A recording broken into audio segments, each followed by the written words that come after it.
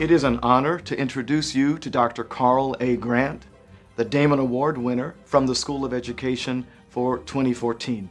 Congratulations, Carl. Way to go. Carl A. Grant is a renowned and well-traveled educator who's made significant contributions to the development and growth of multicultural education throughout the world. He is Hafs Bascom Professor of Teacher Education in the Department of Curriculum and Instruction at the University of Wisconsin-Madison, where he also teaches in the Department of Afro-American Studies. He earned his master's degree in education at Loyola. Professor Grant has been a Fulbright Scholar and visiting scholar at the University of Georgia, the University of Illinois at Chicago, and the University of Washington. He lectures in front of both national and international audiences. In 1993, he was elected president of the National Association of Multicultural Education.